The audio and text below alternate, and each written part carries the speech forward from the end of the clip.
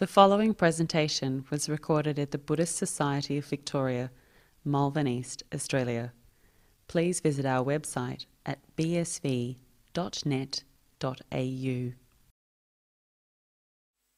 The first question tonight is your thoughts on how to be kind without being a doormat. Yeah, it's a lot of people have this kind of they either have the actual explicit problem that they are very, very kind and they do open themselves up a lot and actually, in a way, actually let other people take advantage of them. And other people that aren't maybe so kind, they actually have the view that if you are very kind, that you will be treated like a doormat or whatever. So, but it's not necessarily so that just because you're kind and compassionate and caring and helping for other people, that you will actually, or that you need to actually let people take advantage of you. You need to not only be kind and have metta and have loving kindness for people, but you also need to have that quality of equanimity as well. In that we are kind and we are kind to people and we are compassionate to people, but we have this kind of sense of stableness and stability within what we're doing, that it is the right thing. And what I mean by that is, if you actually start to be kind, but you're equanimous with this as well, you're not just doing it out of this aspect of trying to please the other person. You're doing it because the situation calls for that for you to be kind in that aspect. But having this aspect of kindness doesn't mean that you're sort of soft. Actually, being kind in many times can actually mean you can be very forceful as well. Actually, having true metta and true kindness, actually, it does require you at times to be very strong and to be very, unbending and forceful in the ways that you deal with people, but you do it in a kind manner. So if you can develop that stability of mind, of mind of loving kindness, there isn't a weakness to it. There's a huge strength to it, and if you develop that, then it's very hard for people to take advantage of you.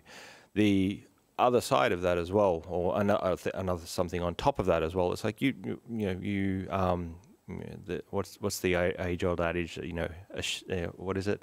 Hope for the best, assume the worst as well. It's obviously not everybody has absolute beneficent motives towards you, so you do have to be wise enough to know that people, may be trying to take advantage of you, and if they are, you're just very cautious of that.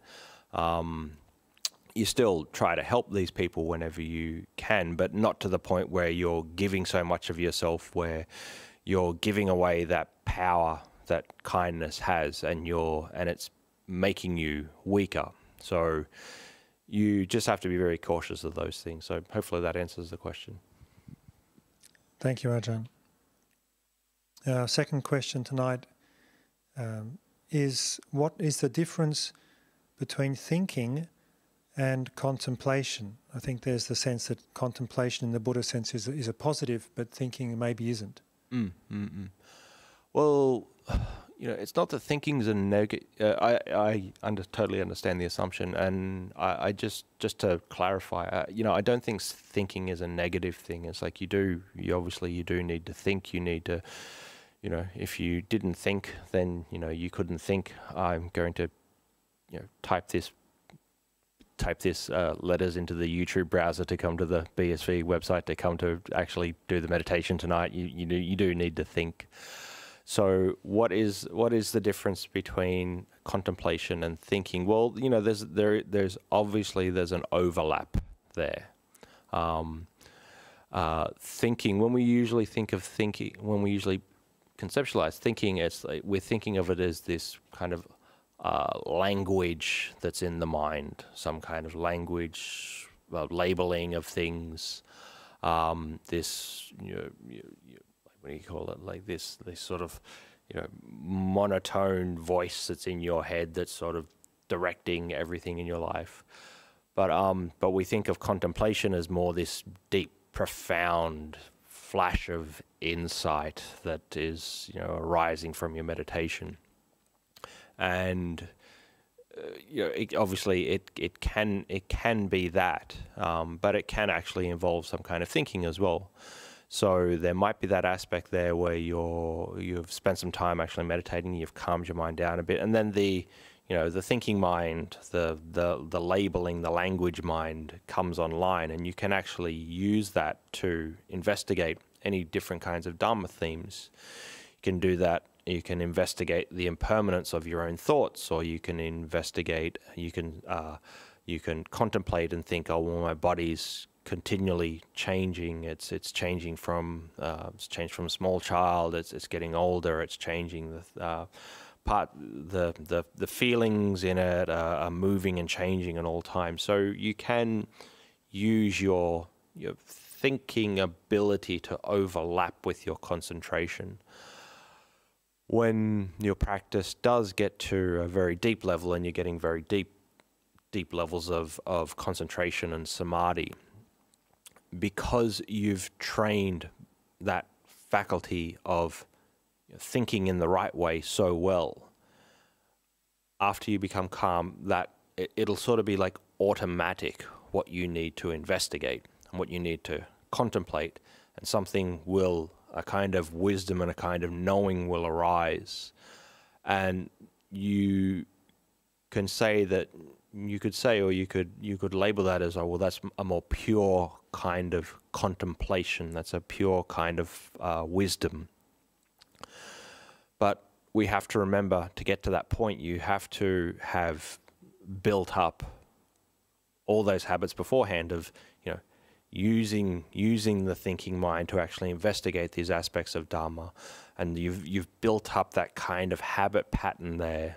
You've built up those kind of sort of mental grooves in the mind where you know that this is the right thing that makes your insight even deeper and deeper.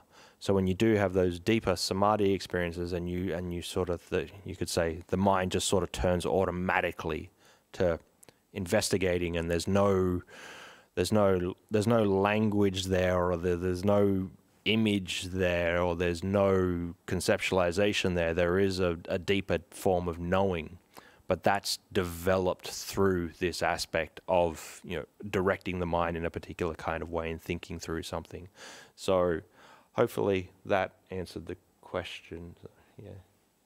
Again, I tend to go on a bit of a tangent this time of night, so. We can hope that was the right answer. That in fact was an answer of some sort. It was. It was a question of some sort and an answer of some sort. And that was, in fact, the final sort of question this evening that we have online at this point, Ajahn. So without anything else to ask, we may finish. Yeah, we have an early mark tonight. So again, all the best to everybody, especially if you're in the Victoria, Melbourne region, also Sydney region. Pretty intense lockdowns at the moment, so this is, especially if we have a practice like meditation. You can try to do some more meditation and try to use the time that you have in lockdown and in isolation wisely. And hopefully it will help out your practice in some way. And if you are sort of feeling a little bit isolated, you're more than welcome to tune into anything that we have here, and sort of to reach out to other Dhamma practitioners and Dhamma friends. So with that, I wish you all the best.